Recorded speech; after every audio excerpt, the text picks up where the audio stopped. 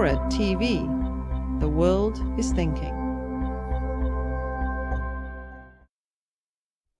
So, I've talked about listening. Should we broadcast? If everybody's listening and nobody's broadcasting, it isn't going to work really well. Well, we took this up at the SETI Institute. We had some workshops to figure out what we should do for the next 2 decades. And there are these awkward questions.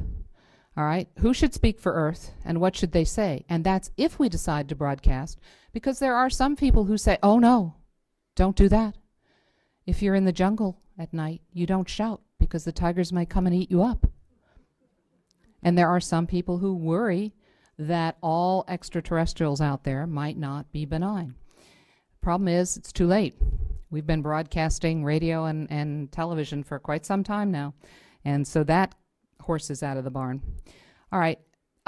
If you're going to transmit and you intend to have it make an effect, it's got to be a long-term commitment. Now, we don't do really well on 10-year projects. Sometimes we can do 2-year projects. But as a species, as humans, we're not real good at 10,000-year projects or 100,000-year projects.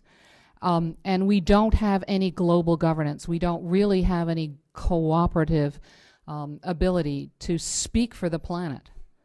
So, at least at the SETI Institute, we've decided, not yet. Let's grow up a while.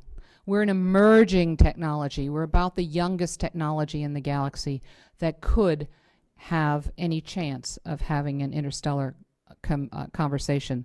So let's grow up, and then we should begin to transmit. So what we're hoping is that there are some grown-ups out there.